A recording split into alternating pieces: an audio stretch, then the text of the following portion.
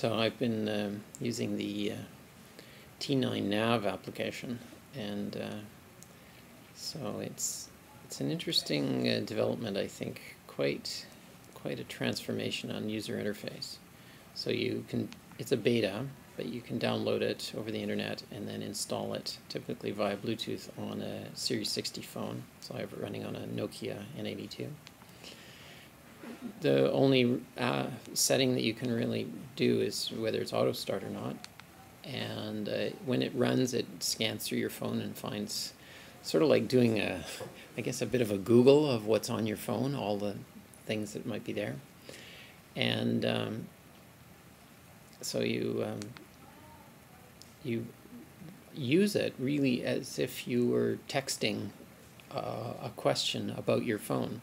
So, for example, I have the Gmail application on my phone, and it's to launch it normally, I'd have to sort of go up into the application bar and then select it.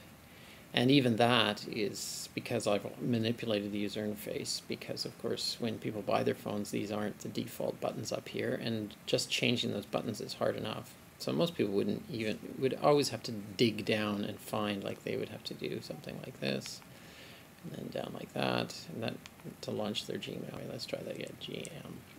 There. All right. So there's Gmail.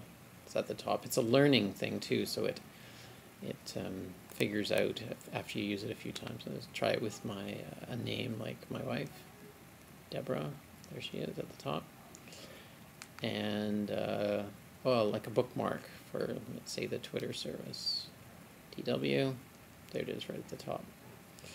So it's and to launch any of those things, you just click, and Twitter's going to launch and run. Opens the web browser, etc., etc. So I'll just cancel that.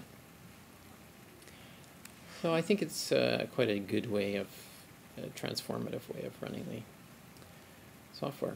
So that's all there is to it.